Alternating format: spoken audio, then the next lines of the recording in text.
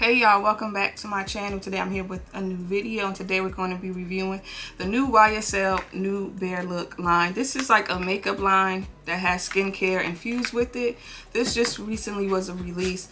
This is available online on Sephora's website and also YSL. I did order mine from the actual YSL Beauty website because you do get 15% off, so that was just where I went to order it because I wanted some percent. The New Bare Look line, they came out with the SkinTint.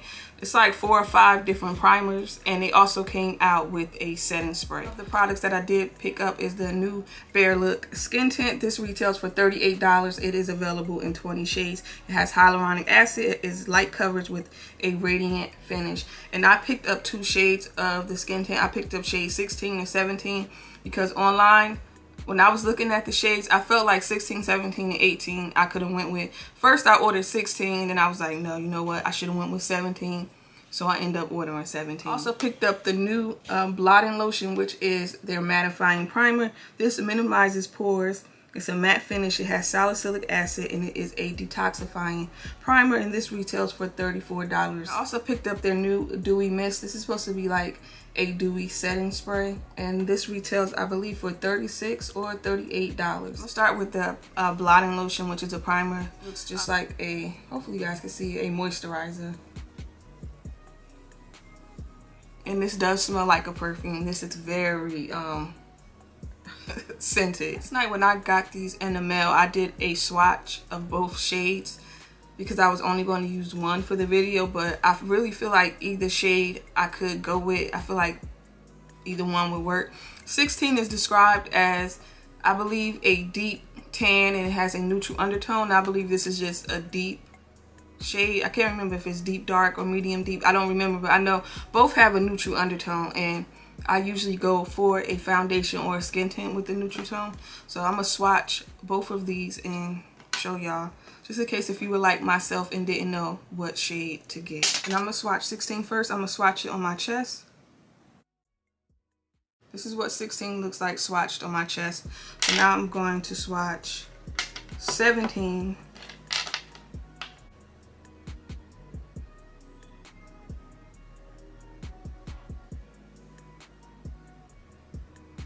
And that's what 17 looks like.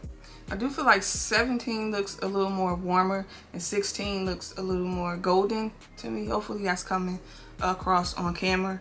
I still feel like either shade I could possibly go with, even though I'm leaning more towards shade 17. But for the sake of the video, I'm going to put 16 on the left side of my face and 17 on the right side and really see which one looks better, see how it looks when it dry down, and again, help somebody out if they was unsure of what shade to get. So I'm going to start with shade 16 on the left side of my face.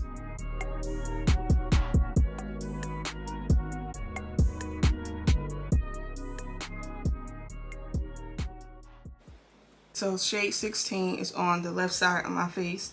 So I'm going to go in with shade 17. Shade 16 to me is swatched more golden, but on my face it definitely looks olive. Hopefully that's coming across on camera. Yeah, it looks very olive. I don't like it.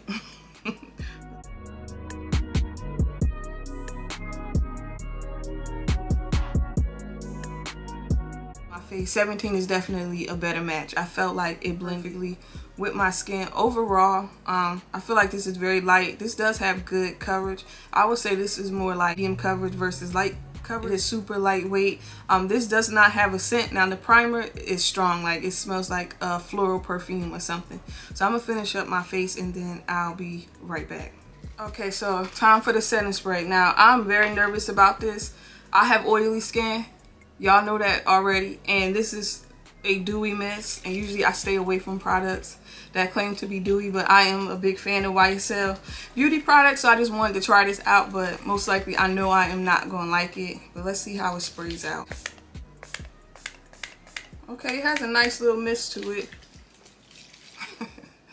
Alright, now let's spray it and see.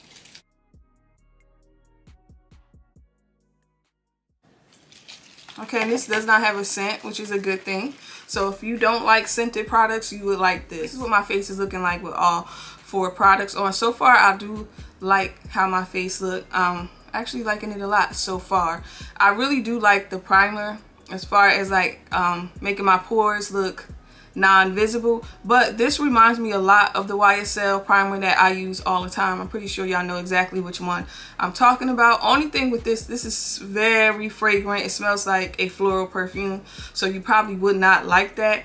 And I do love the fact that this does have salicylic acid. Salicylic acid is great for combating oily, acne prone skin, so that is a plus. I just don't like that it is so heavily scented. But this reminds me a lot of one of my favorite primers that I use all the time. I'll show y'all later when I come back from doing my 8-hour wear test. As far as the skin tint, shade 16, when it first went on, I did not like it at all. It looked a little too olivey, almost kind of ashy. I felt like it was looking on me. Shade 17, I feel like is a perfect match, but once I put concealer and blended everything out, it really looks like I have one shade of foundation on. So this is more medium coverage than light. This is a skin tint that kind of feels almost like a foundation. This is also, I feel, as of right now, very similar to the YSL something glow skin tint. That's one of my favorites. I use that all the time. I will show y'all that later when I come back. I feel like it is similar, even though this is supposed to be super skin-like. It looks like skin to me, but not really. This is kind of giving me foundation vibes. This doesn't look super skin-like. Hopefully y'all get what I'm saying. This is not giving me something like your skin but better. This is giving me medium coverage foundation. That's how I feel it looks in person. Hopefully y'all get what I'm saying and it's coming across on camera. I don't know how I'm gonna feel about it in a few hours, because again, this is supposed to be very radiant. It has hyaluronic acid and all these things to put moisture, hydration, and all that back in your face. And I'm oily. I feel like I don't want any product to put emphasis on making me look dewy, but we'll see. Dewy, radiant, whatever.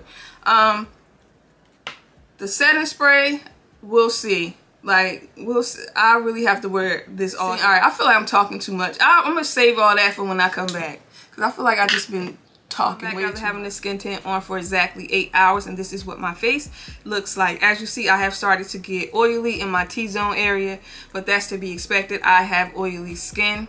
I do feel like this held up pretty nicely for 8 hours, and plus it is extremely hot today. It's like 90 something, maybe like 98, 99 degrees here in Jersey. Like, it is really hot outside.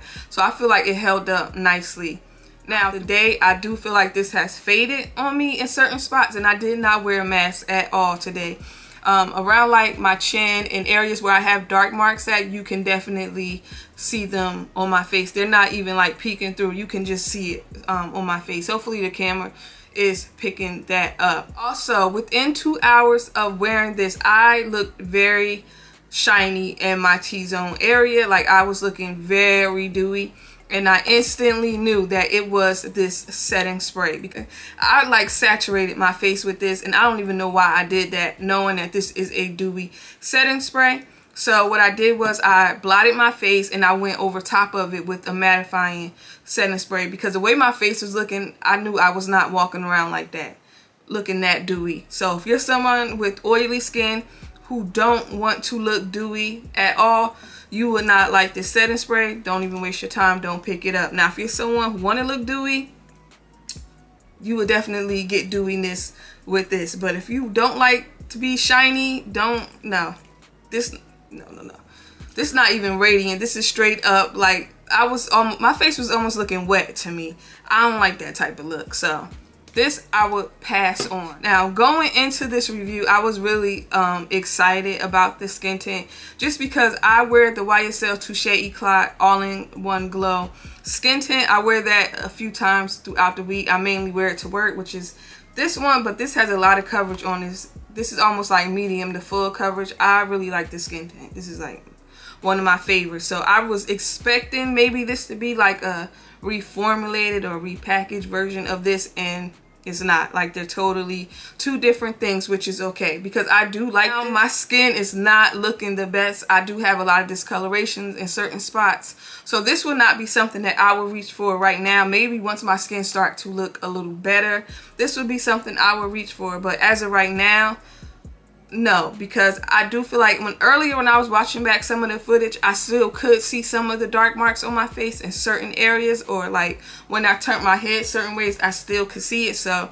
if you're looking for something to cover up dark marks or any discoloration on your face, I don't think I would recommend this. But if you have perfect skin, you might like this, or this will be good for those no makeup kind of. It's okay. It's not something that, like I said, I don't think I will reach for right now. My skin start to look a little better. I feel like maybe I might like this a lot more than I do right now. Coverage on this is medium to light. I do like the primer a lot, and the reason why I do like the primer is because this is definitely a repackaged version of the YSL mattifying primer.